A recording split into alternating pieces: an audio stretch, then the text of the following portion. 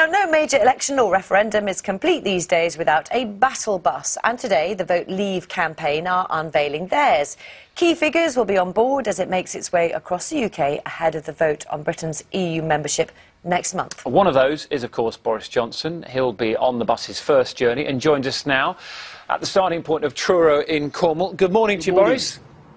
Good morning. How are you? Yes, good morning. Yes, we haven't got the battle bus here, but it's coming. OK, right, we await its arrival, as I'm sure you do. Now, there is a rival bus to yours. Alan Johnson is behind the Labour In for Britain one, and I'm sure you've seen Alan Johnson is calling campaigners like yourself extremists and not rational, and they say that you've got nothing nice to say about the EU. What do you like about the EU, Boris?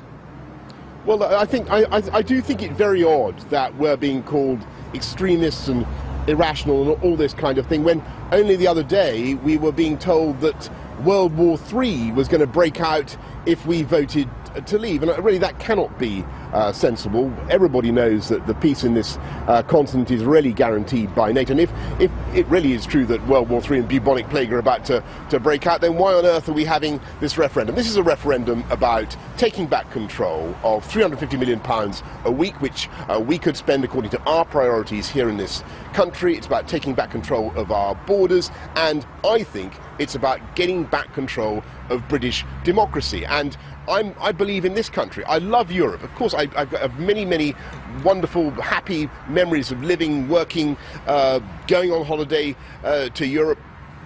Most of my family come from one European country or another. Of course we love Europe, but there's a difference between Europe and the institutions of the European Union. And they are now evolving, I think, in a direction that is simply not compatible with long-term health of UK democracy. That's my view. You mentioned your family, Mr Johnson. We had your brother, the Universities Minister Joe, on the programme yesterday talking about how leaving Europe would really damage science in the UK, talking about partnerships, about the flow of talent, about funding as well. We know that your dad is voting in, your other brother and your sister as well. If you're struggling to convince those who love you, how do you convince the British public? There are no shortage of Johnsons, and I can tell you, I have yet another brother who is firmly pro-Brexit, and he's right. And just going to the points about science funding and the rest, let's be clear. Of the money that we send to Brussels, £20 billion a year, £10 billion we never see again. It goes on all sorts of things. Greek tobacco farming, Spanish bullfighting. £110 million a year of CAP money goes on Spanish bullfighting, for heaven's sake. Now, with that net money back in this country, we could actually fund things like the NHS, like our science base, like our academic health science centres, even more generously than we do at present. So that argument simply doesn't stack up. As for scientific cooperation across frontiers, of course we could continue to do that. The Erasmus programme could continue. All the things that we do or used to do at an intergovernmental level, so all the cooperation on defence, on foreign policy, on security, on sharing of intelligence, all that can be done and probably should be done intergovernmentally without putting it under the auspices of the federal supranational institutions of the European Court of Justice and the Commission. Mr Johnson, can I ask you about the state? Can I ask you about the state of your? Trying to bolt everything together with a supranational system that I think is going in the wrong direction. In terms of the state of the party at the moment, you cannot vote for the status quo in this referendum. I understand where you come from, but I want to talk to you about the state of the Tory party this morning as well. It was always said that there wasn't going to be insults, there wasn't going to be mud being slung all over the place. That is now happening. How can your party be held together after this vote? And to talk about you personally, if the UK votes to stay in Europe, does that then block any potential that you have to get to number 10, do you think? No, look, I really think that people love, and obviously I understand why it sort of makes it more fascinating to reduce all this to personalities, but this is about fundamental issues of our constitution and whether we're able to govern ourselves and to take back control of huge amounts of money and our borders and our democracy. And just to get to the point I was trying to make, you can't vote to stay for things to stay as they are.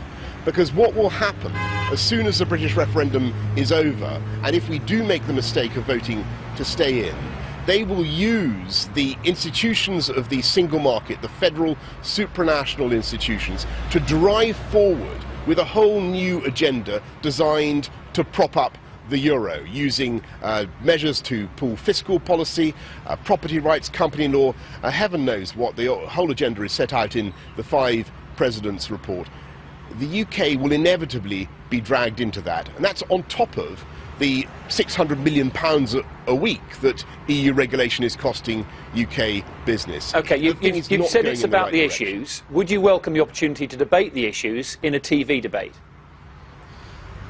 I've said very clearly to the people running up this side of the Leave campaign that they point me in our march. I'll do whatever it takes to get these points across. So that's a yes, then, we've got lots of good debaters on our side.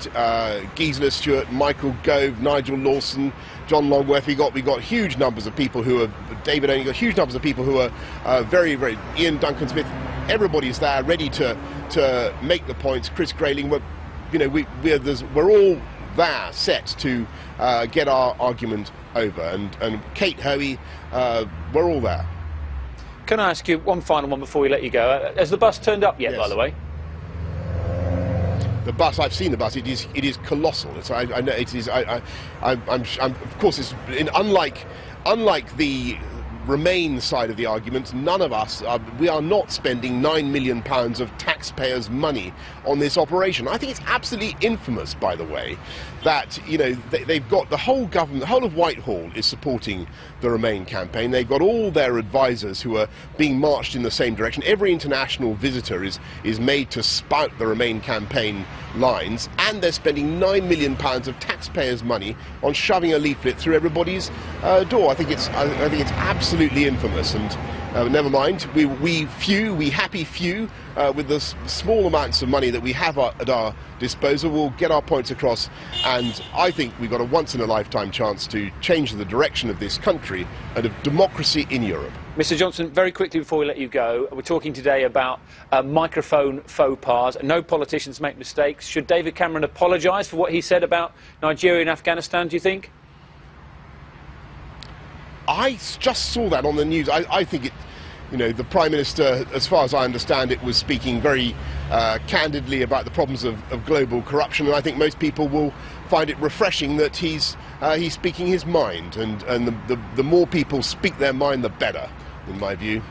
Mr Johnson, thank you for talking to us this morning. Enjoy the bus. Thank you. Thank you.